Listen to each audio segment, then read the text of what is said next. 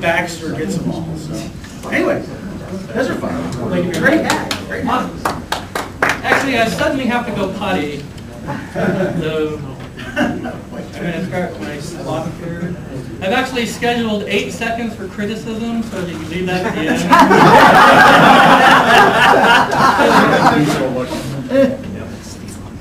And I need to first mention that the data that I wanted to present would take about 60 minutes to do, and I've got scheduled maybe 13 minutes. So I feel a lot like Dolly Parton's bra here. I mean, what do you leave in and what do you take out? Try to hang out. So what I'm going to do is I'm going to leave out causation and only look at correlation between religious believers and crime, or non-religious believers and crime. That's the subject of my presentation here. Crime? You find that a lot of fundamentalist religionists will say atheists they misbehave, they're social deviants, crime, atheists tend to commit more crime.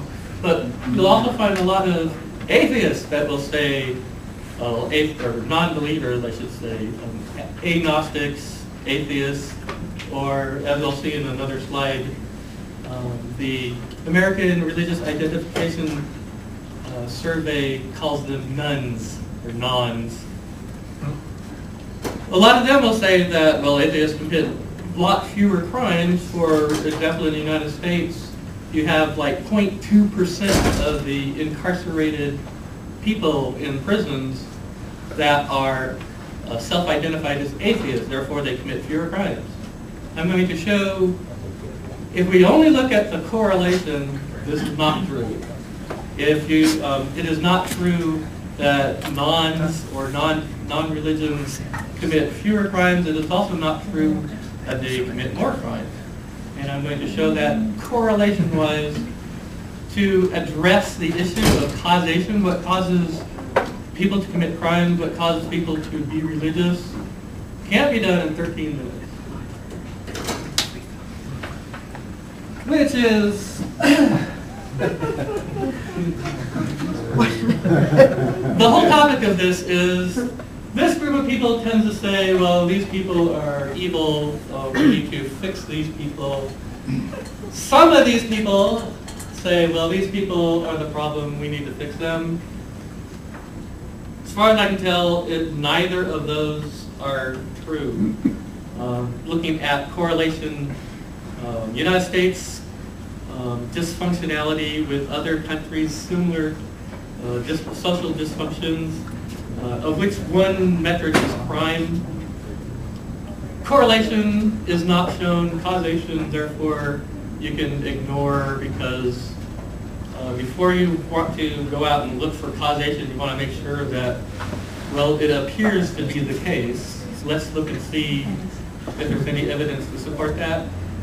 I can't show, but as far as I know, nobody else has been able to show correlation between religion and crime or non-religion and crime.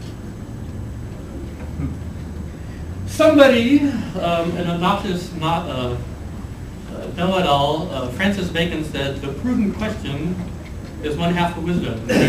When he meant prudent, he meant well thought out. And it is my contention that the question, do atheists or agnostics or nons commit more or less crimes, is not the prudent question, not the valid question. The prudent person would say, and I tried to do a group shot here because, you know, Dolly Parton, how do you follow up Dolly Parton? A bikini shot, I couldn't fit the letters on it. Parenthetical element. The prudent question is, like I said, what social factors induce people to commit crimes or be religious or not? That is the prudent question. You then need to ask, are there common elements between inducing criminal behavior and religious behavior? You could look at economics. Do poor people commit more crime, and if so, are poor people more religious? In the United States, the answer is yes. But in other countries, the answer is neither. So I'm going to look at FBI statistics, the Federal Bureau of Investigation for the year 2008, and I'm going to compare it with the religious, I should also say, even if I show, even if there is a apparent correlation, you still after that have to show causation. So just like a dialogue from Sylvester Stallone in a Rambo movie, it may not mean anything.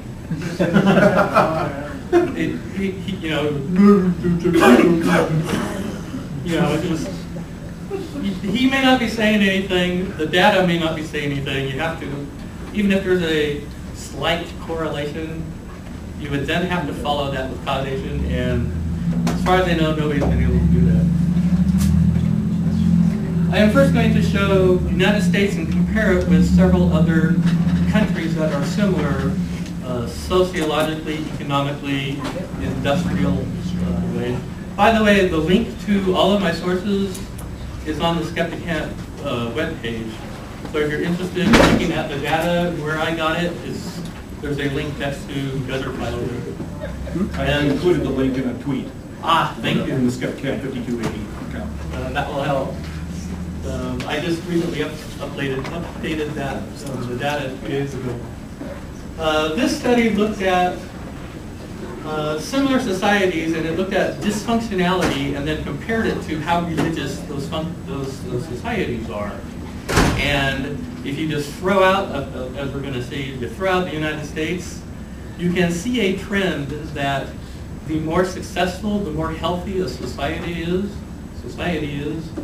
the less religious, the more secular it is. Which is not true if you look, which I'm going to show, United States, state by state. There is something terribly, terribly wrong with the United States when it comes to social health. And we're going to see that in a bit. The comparison between various countries that are similar looked at several key indicators for social health, what they call functional and dysfunctional. And it includes incarceration in prisons, which in the United States is just way off the graph. The United States incarcerates a hell of a lot of the citizens compared to other countries. Teen pregnancy, sex, venereal diseases, United States. It's astounding just how high the, for instance, gonorrhea in young people in the United States. It's just way off the chart compared to other countries. If you actually look at the data and you can see my link, you'll see that in some countries the rate is so small that it doesn't even fit on the graph. And then you have the United States way up here for people 19 or under that have gonorrhea. This is a major social dysfunction trait that this study looked at. And when we're looking at these, most of these are quantitative, 5 minutes, where there's actual numbers, but there's other things that you have to do. You don't have the actual numbers, or they didn't have actual numbers, so they kind of quantified it with judgment calls. So some of these, the error bars are actually large. So on this slide you mentioned incarceration. Yes. I always hear people bring up people who are in prison are always being more religious than the general population. in the United States, yes. That's what I was going to ask. Is that true outside the United States? No. United States, in the prison system, Christians, Jews, and Muslims, they get special privileges and special rights. So it is in the prisoner's best interest to say that they have a religion. Exactly. So that 0.2% of incarceration in the United States for non-theists, I don't believe it. They also looked at religiosity in those countries, and here's some of the metrics that they used. And we don't have time to go through them. And here's the graph for comparing those countries. And here's the United States, and here's Ireland. And you have Norway up here with the most healthy, and it's almost the most secular. And you also have Denmark, and you also have Sweden. These are all much healthier than the United States, and Ireland comes in second as the most religious. You have the most religious, the most secular, and at the bottom, the most dysfunctional and the most healthy. And if you want to look at the metrics and you want to look at the error bars, you need to look at the links on the SkeptiCamp website, and you can look at the actual data. How were, which countries are on that chart chosen? The most similar to the United States economically, industrially, socially, except for dysfunctional. Gotcha. There's other countries that are really close, but these have the actual metrics. These countries publish their crime rate, their venereal disease rates and stuff like that. Okay, so I compared the FBI year 2008 with the American Religious Identification Survey, and I sorted that by the percentage of atheists that said they were, or I should say nons. I sorted that high to low, and I left out Puerto Rico, Hawaii, and Alaska because the Religious Identification Survey did not include those states. And the FBI monitors several crimes. And here we see violent crime. This is, the red line is atheists. I have it sorted by high to low. If atheists were people doing more crime or less crime, we should see the trend line going up or down. We do not. What's the x-axis? Yeah. The x-axis is actually states. When you sort the nons, the states go, for instance, this is the District of Columbia, and I think this is Maine. So you have slightly more crime as you have less atheists. The linear is so slight that that's well within the noise error bars. 2 minutes. Murder, same thing, flat. So atheists are not committing more murder or less murder. Same with rape. And New Mexico is the highest there in statistics. Robbery, same thing. By the way, this is the District of Columbia. You will find that the District of Columbia has 7 high records for these.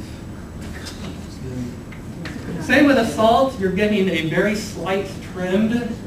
As the number of atheists go down, or nons I should say, go down, the number of crimes or assaults go up. But that's still, if you look at the data going up and down, that's still in the noise limit. What about blasphemy? Property crime, same thing, flat. Burglary. Atheists commit fewer burglaries, and my hypothesis is the crucifixes on the walls keep them out. Probably not. It's the holy water on the Larceny threshold. and theft, yes. Larceny and theft, same thing, well within the error bar. Motor vehicles, very slightly down, which means atheists steal more cars. The only thing that we have learned from this data, atheists do not commit more or less crime. Say that last part again. Nons do not commit any more or any less crimes than theists. And stay the hell out of the district.